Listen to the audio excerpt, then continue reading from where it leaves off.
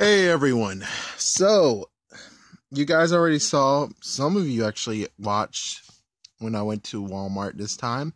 So, for those who actually are in the know, I bought some Teenage Mutant Ninja Turtles blind bags from Mega Bloks. Now, I was going to talk about it first because I was like, it's not going to matter. But as soon as that double came, as soon as I got one that I didn't really want, that's where I'm going to actually start complaining. And I know I should have started complaining from the get go, but this is not really complaint, but it is kind of a complaint. Just saying, Mega Bloks, you sneaky bastards. So when it comes to Legos, and let me talk about a long time ago. A long time ago in Lego, when it comes to Lego minifigures, I actually cheated. Because, well, technically, my mom came up with the idea. I was like, okay. The idea was I take one piece out of the Lego minifigure and then give it back to the store if it's a freaking double. Which I know it was messed up now. At the time, it was messed the freak up, but there was no other options. Yeah, there's no way to actually say, oh, let's sell it on eBay or something. And look how that turned out. Out of all the freaking Lego minifigures I have, I only sold just two. And OfferUp didn't exist back then, and now existing, I still has what? A whopping bag of zero. None of them still haven't sold even in freaking OfferUp. Given they weren't even on OfferUp right now, but still, some are up now, and the freaking lady who wanted to trade crap for them, well, she technically ducked out because she was like, oh, my car got wrecked, and that's why she just left. So whatever, friggin'. But still, at least with the Lego minifigures, when it comes to giving them back, or at least going to someone and say, hey, I haven't touched it whatsoever. They're still in the bag. The bag actually looks great because there's a way to freaking open it without actually wrecking it and making people say, oh, it's open. You're a piece of crap.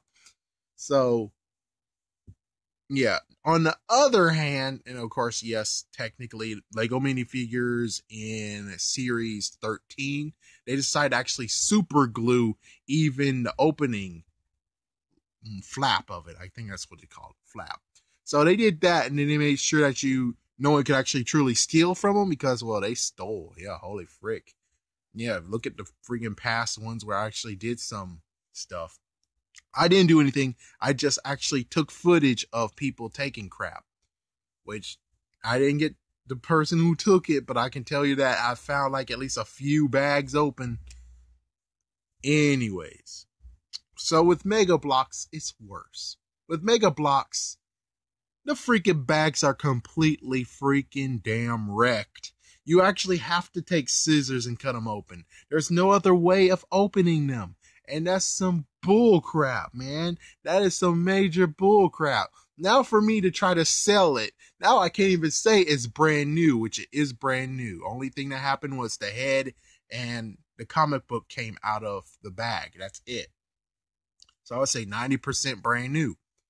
But I can't actually go around saying it's brand new because it is opened, which opened either way. It depends. Like, for instance, if I open the freaking Lego minifigure bag, I look in there, I say, oh, frick, it's a double. That's it. And I'll put it somewhere so it can be safe. That's it. That's the last time I ever touched it. This, however, oh, freaking bastards. So now I don't even have the nice appeal of it's like it was never touched. Yeah, thanks, bastards. Thank you so much to make me actually have to get scissors. And what's even worse is that I cut it the first time. Then I had to take another incision. Sometimes I even had to take this freaking scissors inside the package and right open because my gosh, you guys really need a better freaking way of doing that because frick, man, frick. So Mega Bloks is really going to make it a hard time to actually sell it. At least the good news is that I already have one already out. I already have a Leonardo. So Leonardo's going to be taking photos of. I'm going to put it on freaking OfferUp for $5. And we'll see what the freaking damn happens. Hopefully someone will be like, I'll buy it. And they're not a freaking damn flaker. Yeah, I got so many freaking damn flakers. It's not even funny. So many freaking damn flakers. I mean, I've dealt with lots of flakers who are like, "Oh, I would buy it low for you. I would buy it from you. I would buy it from you." And there was one time where I was trying to get someone to sell something to me, and she flaked so damn hard. It's not even funny. So damn hard. I hope the bastard who actually bought the crap from her. I really hope that they actually bought the $3 thing. Yeah, I hope they bought them for $3 because apparently they were scratched the freak up. So I still have some aggression, but either way. Mega Blocks, why the hell did you make the package so hard to deal with? Why? But at least the good news is that I still have 3 out of 4. Freaking damn it. It's like, come on. Come on. You're dealing with a freaking guy who collects Teenage Mutant Ninja Turtles. Like in the beginning, I collected the original ones, the flip action ones, not actually cool ones that you can bend and crap. I rather actually have the bend ones that you can actually treat like action figures instead of ones with action, but that's what my mom bought me. So I had Leonardo, Raphael, and Donatello. No Michelangelo. Frick. Then I had the one with the flip head action. Sadly, those are not with me anymore. Yeah, the Leonardo and Donatello actually both broke.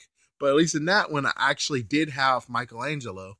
And then I had the one where you had Raphael tossing pizzas. And then then there's a big freaking gap all the way. But apparently I had a Leonardo police officer one. But I'm like, yeah, I didn't have it, but I have the head for it. But I don't remember having that one. And then we had another one was Michelangelo. And he lost freaking damn legs for some damn reason. Then we go all the way to when I started buying them on my own. I was hoping that eventually I would buy I bought Leonardo. Yeah, I bought Leonardo. Freaking damn tongue.